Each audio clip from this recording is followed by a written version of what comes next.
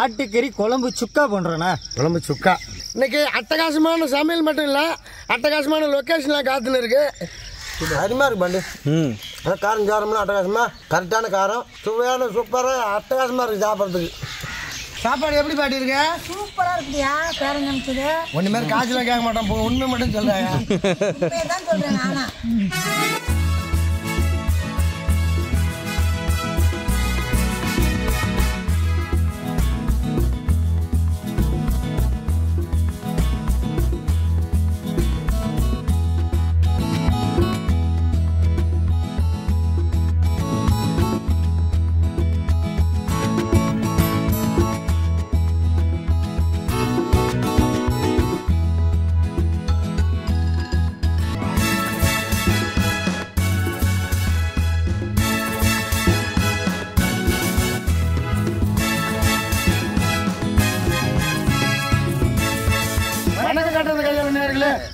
திருச்சியிலேருந்து துறையூர்லேருந்து புளியாஞ்சோலை இங்கே வந்திருக்கிறோம்.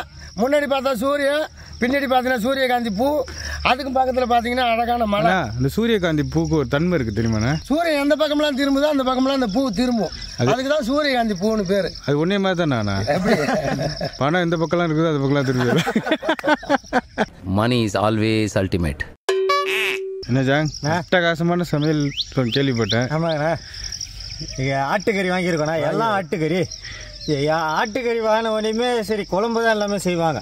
நம்ம வந்து ஆட்டுக்கறி குழம்பு சுக்கா பண்ணுறோண்ணா. குழம்பு சுக்கா. குழம்பு சுக்காவா? ஆமாங்கண்ணா. அது எப்படி? இப்போ நம்மளுக்கு சாப்பிடும்போது ஒரு சுக்காவும் வேணும், குழம்பும் வேணும். அது ரெண்டுமே ஒரே டிஷ்ல வந்து நம்ம எடுக்க போகிறோம். ஒரே சமையல் எடுக்க போகிறோம். அதாவது ஒரே பேருண்ணா, ஆனால் சமையல் மட்டும் ரெண்டாக வரும். குழம்பு ஃபர்ஸ்ட் வச்சிருவோம், அதுக்கப்புறம் அது எப்படி சுக்காவா மாறுது அதுதான் இன்னையோட ஸ்பெஷல். இன்னைக்கு அள்ளி அட்டை வச்சுட்டா அப்புறம் சுக்கா தான். அப்படியெல்லாம் சுக்கா ஆகாதுண்ணா, அப்படியே வச்சாலும் அது குழம்பு கறி தான். குழம்பு வச்சு கழுவிட்டு வரும், கழுவி சுக்கா போற குழம்பு வச்சு கறி அள்ளி வருது. ஓகேண்ணா, இன்னைக்கு அட்டகாசமான சமையல் மட்டும் இல்லை, அட்டகாசமான லொக்கேஷன்லாம் காத்துன்னு இருக்கு. திருச்சி மாவட்டத்தில் ரொம்ப ஃபேமஸான இடம், சுற்றுலா பயணிகளுக்கு பார்க்க முடியாதவங்க எங்கள் சேனலில் வந்து பாருங்க. வாங்க பார்க்கலாம். கடவுளோட குழந்தைங்களுக்கு என்னென்ன கொடுக்குறோம் ஸ்பெஷலாக? இன்னைக்கு என்னென்ன கொடுக்குறோன்னு பார்த்தோன்னா சிக்கன் பிரியாணி, கத்திரிக்காய் தொக்கு, தயிர் பச்சடி, கேசரி, வாழைப்பழம், அவிச்ச முட்டை, தயிர் பச்சடி, இதெல்லாம் சிறப்பாக கொடுக்குறோம். இந்த சிறப்பான மதிய விருந்து யார் கொடுக்குறது? கணேஷ் அவர்களின் 50வது வருட பிறந்த நாளுக்காக அவங்க வாழ்த்தி உணவு கொடுப்பவங்க யாருன்னு பார்த்தோம்னா ஜி சுமதி, ஜி பிரியதர்ஷினி, பெரம்பூர், சென்னையிலேருந்து கொடுக்குறாங்க. இன்று பிறந்த நாள் காணும் அந்த நல்ல உள்ளங்கள் இந்த 50 வருஷம் எப்படி சந்தோஷமாக இருந்தாங்களோ அதே மாதிரி எல்லா செல்வங்களும் பெற்று பல மடங்கு உயர்ந்து மேலும் மேலும் வாழணும் என்று கற்றது கையாளன் குடும்பத்தின் சார்பாக இன்னைக்கு பசியார போகிற மக்களின் சார்பாகவும் பிறந்த நாள் வாழ்த்துக்களும் நன்றிகளும் தெரிவித்துக் கொள்கிறோம். ஆசிரமத்துக்கு செம்மையாக எடுத்துட்டீங்க. சுட்டு எடுத்துச்சுன்னா பாண்டிச்சேரியில் சமைச்சு கடப்பாக்க எடுத்துகிட்டு போனோம்னா 1 மணி நேரம் ஆகும் நம்ம போகிறதுக்கு. அதனால் சுட கொண்டு போகிறோம். ஆசிரமத்துக்குண்ணா கேசரி வழக்கம் போல் முந்திரி திராட்சைலாம் போட்டு கறிகாய்ச்சி வழக்கம் போல் நம்ம கத்திரிக்காய் தூக்குண்ணா. இது ஆல்ரெடி வாசனை பயங்கரமாக வந்துட்டு இருக்கு. அதுக்கு மேலே இன்னும் வாசனைக்கு எள்ளு வேர்க்கடலை. முதியோர்கள்லாம் சாப்பிடும் போது அப்படியே சாப்பிட்றதே தெரியக்கூடாது, அவ்வளோ டேஸ்ட்டாக இருக்கும்ண்ணா. சரிண்ணா, ஒரு கம்பியில் 2 ஊஞ்சல் இருக்குமேண்ணா. ஒன்று அவுத்துன்னு போயிட்டாங்க வீட்டுக்கு. அவுத்துட்டு போகலண்ணா, இது வந்து குழந்தைங்க விளையாடுற பார்க்கு. உன்னை மாதிரி பெரியவங்களாம் விளையாண்டு ஒன்று பிஞ்சிருச்சு. அது மாதிரி இந்த மாதிரி ஆட்கள்லாம் விளையாடக்கூடாது. அதுக்காக இது ஒரு எடுத்துக்காட்டு. பரவாயில்ல, பார்க்க சூப்பராக இருக்குது, ஆனால் பசுமையாக இருக்குது. குழந்தைங்களாம் வந்து என்ஜாய் பண்ணலாம். ஆனால் பராமரிப்பு இல்லாமல் கிடக்கு. பக்கத்துலேயே பாத்ரூம்லாம் இருக்குது, அங்கே குளிச்சுட்டு வந்து இங்கே ட்ரெஸ்ஸு மாற்றிக்கலாம். இங்கே ட்ரெஸ் மாற்றிட்டு அங்கே போய் குளிக்கலாம். அதுவும் செய்யலாம். என்ன ரன்னிங்கில் போகிறாங்கய்யா, ஒருத்தனை ஓவர்டேக் பண்ணிக்கிட்டு இருக்கியா. கோபம்னு ஒருத்தன் எதுவுமே சாப்பிடாம வேர்த்து விறுவிறுத்து போய் உட்கார்ந்துருக்கானுங்கிற சிந்தனை எவனுக்காச்சும் இருக்கா? இதுல ஆரன் வேறையாடா கொய்யால இருக்குடா, உங்களுக்கு இருக்கு, எவனும் தப்ப முடியாது. பாதி தின்னுடுச்சு. வாசனை அந்த அளவுக்கு இருக்கணும். அதுக்காக வலை போட்டு வச்சிருக்காங்க, அதை பிச்சு பாரு. பாரு முடிஞ்ச அளவுக்கு பாரு. கொள்ளைக்காரர் வரதுக்குள்ள பொறாம லைட்டா புளியஞ்சோலியும் பேர் வச்சு பலாச்சோலையும் வச்சுக்கலாம். எவ்வளோ பெரிய பழம் இங்கே பாரு. சரிண்ணா, அங்கே பாரு.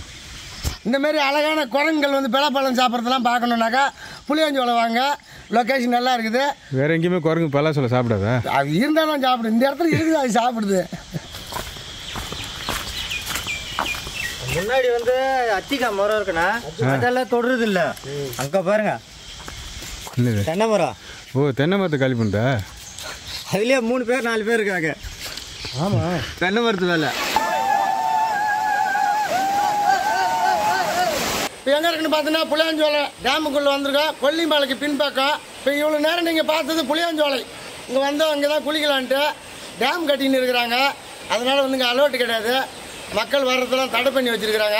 தண்ணியும் தடை பண்ணி வச்சுருக்காங்க. சும்மா கொஞ்சமாக தான் ஓடின்னு இருக்குது. அதனால் இங்கே எந்த சௌகரியமும் இல்லை.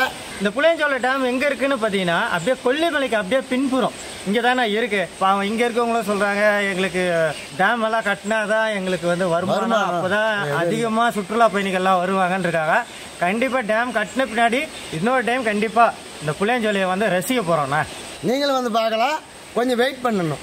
இப்போ இந்த புளியாஞ்சோலை அப்படின்னு சொல்லி ஏன் பேர் வந்துச்சு அப்படின்னு பார்த்தோம்னா, சோழர்கள் காலத்தில் நிறைய கோயிலுங்கள்லாம் கட்டியிருக்காங்க, சின்ன சின்ன கோயிலுங்கள்லாம். அதனாலேயும் ஒரு பக்கம் புளியாஞ்சோலைன்னு வந்திருக்கலாம். இன்னொரு காரணம் என்னன்னு பார்த்தீங்கன்னா, இந்த ஏரியா ஃபுல்லாகவே நிறைய புளிய மரங்கள் இருக்குது.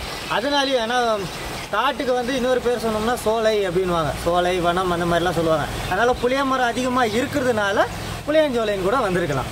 நான் இதுக்கு மேலே அப்படியே பார்த்தேனுங்களேன், ஒரு 2 கிலோமீட்டருக்கு மேலே போனோம்னா ஃபால்ஸ் இருக்குது. அந்த ஃபால்ஸெல்லாம் வந்து பார்க்கறதுக்கே அழகாக இருக்கும். ஆனால் நிறையா பெரியவங்க குழந்தைங்கனால மேலெல்லாம் போய் குளிக்க முடியாது. அதனால் என்ன பண்ணுவாங்கன்னா, இங்கே முன்னாடியே குளிச்சுட்டு நல்லா ஜாலியாக என்ஜாய் பண்ணிட்டு, நல்லா தண்ணி போகிற டைம் வந்தால் மீனெல்லாம் பிடிச்சிட்டு இப்படி இருப்பாங்க.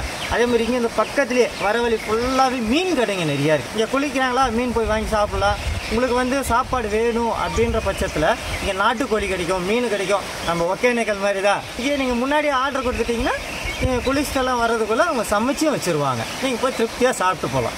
நிறைய இந்த மாதிரி ஃபால்ஸ் எல்லாம் பார்த்தீங்கன்னு வைங்களேன், என்ன பண்ணுவாங்கன்னா என்ஜாய் பண்ணுறதுக்கு தான் வரும்போது ட்ரிங்க்ஸ் சாப்பிடுவாங்க. ட்ரிங்க்ஸ் சாப்பிட்டு அந்த பாட்டிலுங்கள்லாம் உடைச்சா இந்த தண்ணிக்குள்ளேயே தான் அந்த பாட்டில் துண்டுங்கள்லாம் இருக்கும். இப்போ குழந்தைங்களோ பெரியவங்களோ யார் வேணாலும் போகும்போது அந்த தண்ணியில் வந்து பாட்டில் கிழிக்கிறதுக்கெல்லாம் வாய்ப்பு உண்டு. சிலருக்கு விரல் போயிருக்கு, பாதத்தில் உள்ளெல்லாம் குத்திருக்கு. ஏன்னா ஈரமாக இருக்கும் போது குத்தும் போது நல்லா ஆழமெல்லாம் போகும், ஆபத்து அதிகமாக இருக்கும். அந்த மாதிரி உள்ளவங்கெல்லாம் குழந்தைங்கள பெரியவங்களாம் பார்த்துப்போங்க. அந்த மாதிரி ட்ரிங்க்ஸ் சாப்பிட்டு பாட்டில் அரைஞ்சின்னா ஒரு ஓரமாக வச்சுருங்க. இப்போ பார்த்தோன்னா இந்த தண்ணியிலலாம் நிறையா மூலிகை, அதாவது வேறு மூலிகை சக்தியெல்லாம் நிறைய கலந்துருக்கு. காரணம் என்னன்னு பார்த்தோம்னா, ஆகாய கங்கை அருவியிலேருந்து வர தண்ணி தான் இப்போ நம்ம பார்த்துட்ருக்கோம். இந்த அருவினா இங்கேருந்து தான் புளியஞ்சோலை ஃபுல்லாகவே தண்ணி போகுது. இங்கெல்லாம் பயன்படுத்துறது ஃபுல்லாகவே இந்த தண்ணியை தான் பயன்படுத்துகிறாங்க. நிறையா வந்து மேற்கு தொடர்ச்சி மலையாக நம்ம பார்த்துருப்போம். திருச்சியில் கிழக்கு தொடர்ச்சி மலையில் இருக்கிற அழகான ஒரு அருவின்னு பார்த்தோம்னா இந்த பூஞ்சோலையை சொல்லலாம். திருச்சியை சுற்றி உள்ள மக்களுக்கு எல்லாத்துக்குமே இந்த புளியஞ்சோலையை பற்றி தெரியும். ஆனால் நம்ம வெளியூர்லேருந்து வரவங்களுக்கு மெயினாக பார்த்தோம்னா திருச்சிக்கு எல்லாருமே வந்துடுவாங்க. அந்த திருச்சியிலேருந்து ஒரு 40 கிலோமீட்டர் தள்ளி வந்தோம்னா துறையூர். அந்த துறையூர்லேருந்து புளியஞ்சோலைக்கு வரணும்னா ஒரு 28லேருந்து 30 கிலோமீட்டர்னா அங்கே வந்தோம்னா இந்த அழகான இடத்த வந்து பார்க்கலாம். புளியஞ்சோலைக்கு நம்ம வரணும்னு பார்த்தோம்னா பஸ்ஸில் வரும்போது காலையில் 7:30 மணிக்கு முதல் பஸ் எடுக்கிறாங்கண்ணா. துறையூர்லேருந்து எடுக்கிறாங்க. அதே மாதிரி துறையூருக்கு சாயங்காலம் 5:30 மணிக்கு கடைசி பஸ் இருக்குது. அதை விட்டோம்னா நம்ம 2 வீலரில் வரலாம், 4 வீலர் எந்த வண்டியில் வேணால் வரலாம். பாதை நல்லா இருக்குது, எந்த ஒரு மேடு பள்ளம் இல்லாமல் அழகாக வரலாம். அந்தளவுக்கு பாதை நல்லா இருக்குது.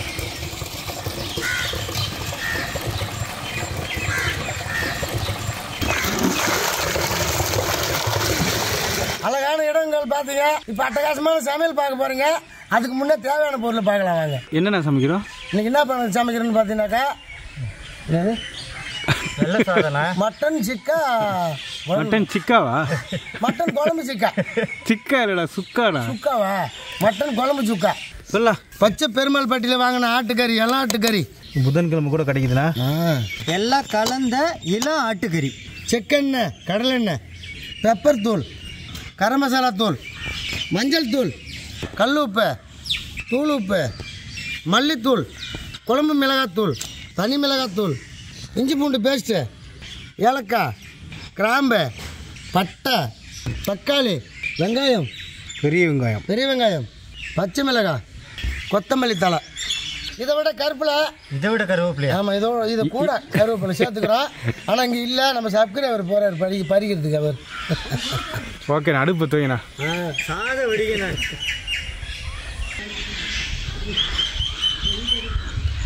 கருவேப்பிலை இருக்காண்ணா? நிறையா இருக்கா? போதுண்ணா வாங்கண்ணா. பார்த்து நெருப்புடா ஆரம்பிச்சிடலாமா? யாருன்னு சொல்கிறேன்? ஃபஸ்ட்டு சுக்கா வைக்கிறதுக்கு முன்னே சோறு வடிச்சிக்கிறோம். மட்டன் குழம்பு சுக்காவுக்கு கறி அழைச்சிக்கிறோம் மஞ்சள் போட்டு.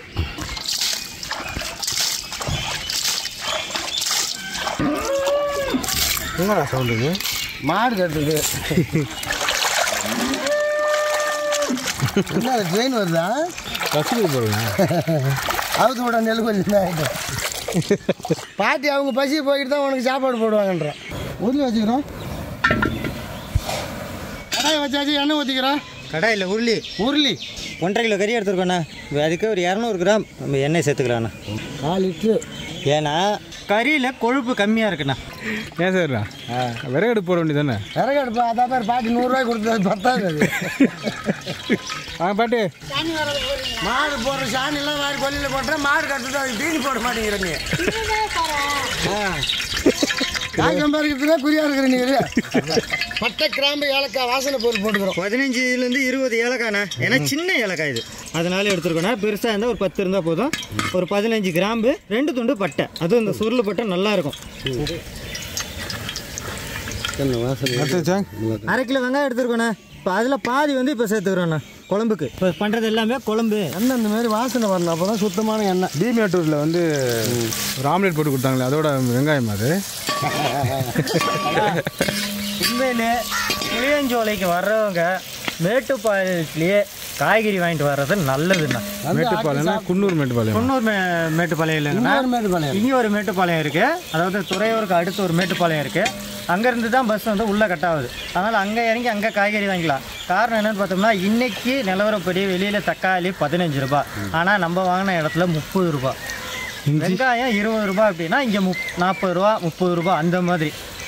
அதனால வெளியிலேயே ஃப்ரெஷ்ஷாக வாங்கிட்டு வந்துடலாம். வாங்கிட்டு வாங்க. இங்கே பாத்திரம் எல்லாம் இருக்குது, தண்ணி இருக்குது, வாடகை பாத்திரம் வச்சுருக்காங்க பாட்டிமா. கம்மியான ரேட்டில் கொடுக்குறாங்க. எங்கே பாட்டியை காலாது கம்மியான ரேட்னா எவ்வளோண்ணா? ஒரு பாத்திரம் 100 ரூபாயா, சிலிண்டருக்கு 200 ரூபாயா, ஒத்த அடுப்புக்கு 100 ரூபா, ரெட்ட அடுப்புக்கு 200 ரூபா.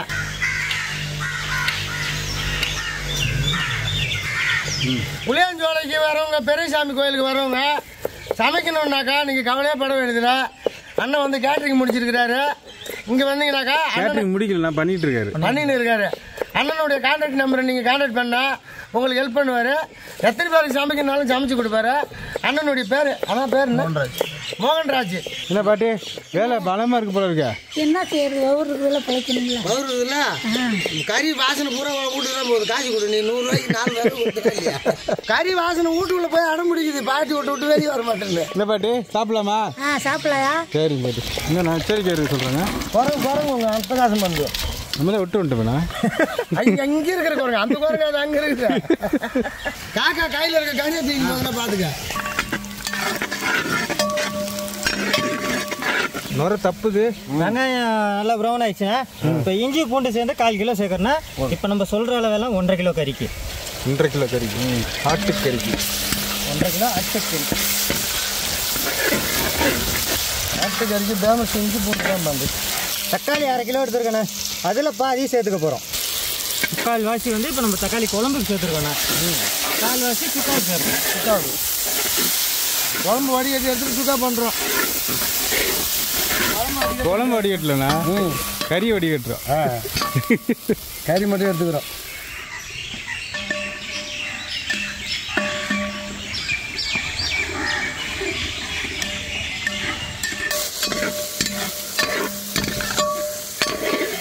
இல்லை ஆட்டுக்கறினா கலந்த கறி.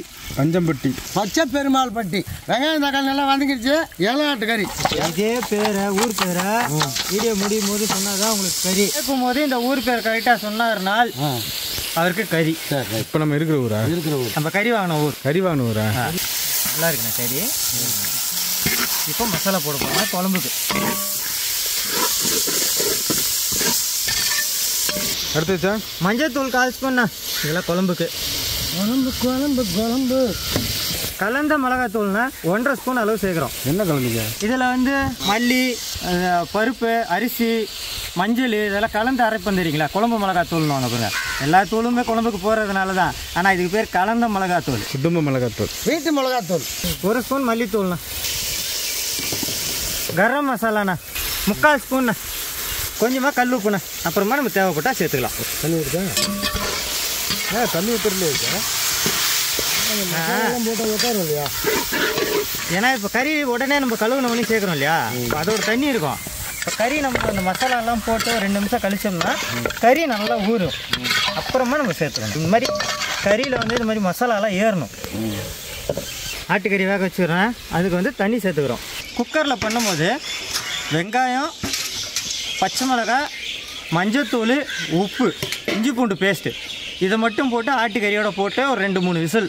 இப்போ சில ஆட்டெல்லாம் 15 கிலோலாம் இருக்கும்ண்ணா, அதுக்கெல்லாம் 6 விசில் 7 விசில் வச்சு நல்லா வேக வச்சுட்டு இப்போ நம்ம அதுக்கப்புறம் நம்ம எண்ணெய் ஊற்றி பட்டை கிராமெல்லாம் போட்டோம் இல்லையா, அந்த முறைப்படி செய்யணும். ஆனால் இந்த மாதிரி கறி வேக வச்சோம்னா இந்த மசாலாவில் இந்த கறி வேக வேக வேக அதோட சாரெல்லாம் இறங்கி சுவை அதிகமாக இருக்கும். குக்கரில் பண்ணால் 1/4 மணி நேரத்தில் குழம்பு ரெடி ஆகும். இப்போ பாத்திரத்தில் பண்ணோம்னா 1/2 மணி நேரத்தில் ரெடி ஆகும். ஆனால் டேஸ்ட் வந்து நம்ம பாத்திரத்தில் பண்ணுறது தான் சுவை அதிகமாக இருக்கும். செம்மையாக இருக்குங்க. கொதிச்சு வேகும்ண்ணா கறி. வாசனை அப்படியே ஆளை சுண்டி இழுக்கும். கொதிச்சு வேக வைக்கணும்னு சொன்னார் சாங்க. பசிச்சு சாப்பிடணும். ருசிச்சு சாப்பிட்றதா? பசிச்சு சாப்பிடணும். ருசி சாப்பிடக்கூடாதா? ஆமாம், ருசிச்சு சாப்பிட்டோம்னா என்னடா இது ஏதோ குறையுதுரா அப்படின்னு. பசிக்கு சாப்பிட்டுன்னு வச்சுக்கா எதுவுமே தெரியாது.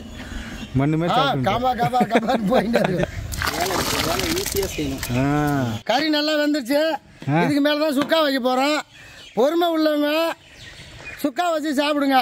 பொறுமை இல்லாதவங்க இதே மாதிரி சாப்பிடலாம். அப்படியே இறக்கி வச்சு அப்படியே இறக்கி வச்சு சோத்தை போட்டு குழம்பு ஊற்றி சாப்பிட்டு போடலாம்.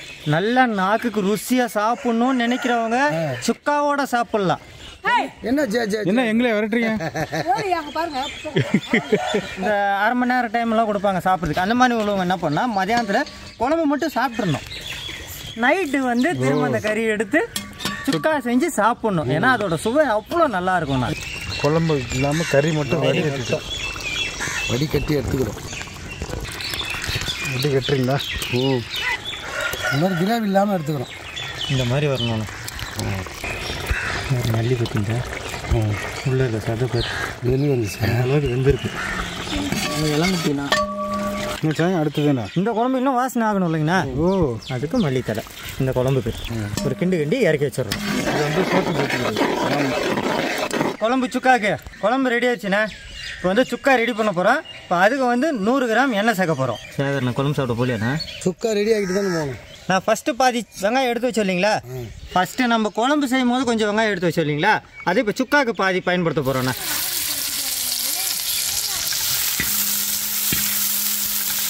விடாத பாட்டியே போய் 100 ரூபா காசு போடுங்க.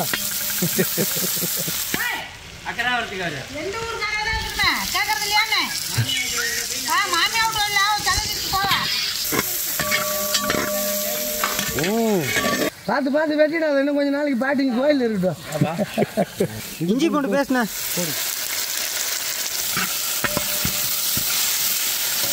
தக்காளிண்ணா முதல்ல எடுத்து வச்சு தக்காளி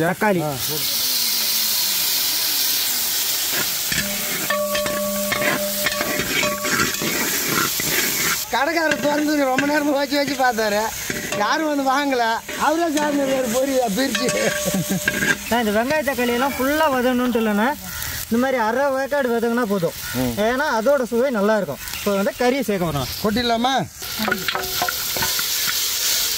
சார் நான் பொறி கட்டியை கொண்டு வந்துட்டாரு. குரங்கு வந்து பார்த்துட்டு போகுது. கூப்பிட்டா அதுக்கு மேலே தான் உனக்கு கொடுக்குறாரு. பேசியே வாங்கிட்டேண்ணா பொரிய.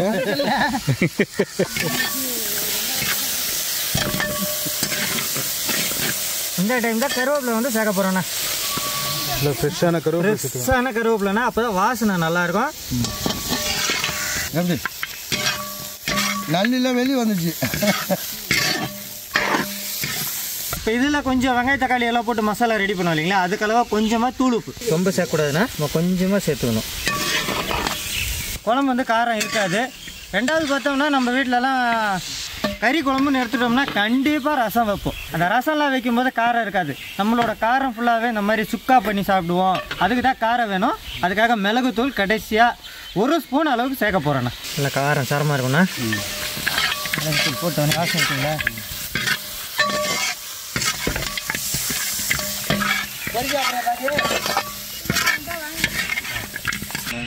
மல்லித்தலை போட்டு காய் இறக்குறோமா? ஆமாண்ணா, நல்லா பார்க்க லுக்காக இருக்குது பார்த்தீங்களா? சுக்கா பக்காண்ணா. வழக்கம் போல் சிறப்பாக இருக்கு சார். சிறப்பாக சாப்பிட்றலாண்ணா.